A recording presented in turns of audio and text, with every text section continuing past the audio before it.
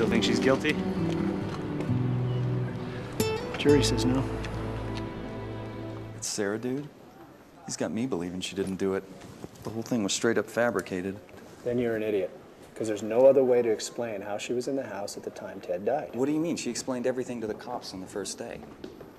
Had Ted bought himself all those balloons at Big H? How do you explain the Xanax in his system? Or what about the fact that Rick told the cops that arrested him for the silver that he was in Ted's house the day he died? No. Rick and Sandy were there. They forced that Xanax down his throat. You seriously believe that Sandy was going to make the call and Ted stopped her? On off, anything, it was the other way around.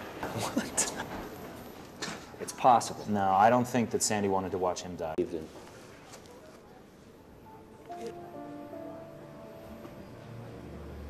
It amazes me how you people think you know me, know everything that I've done.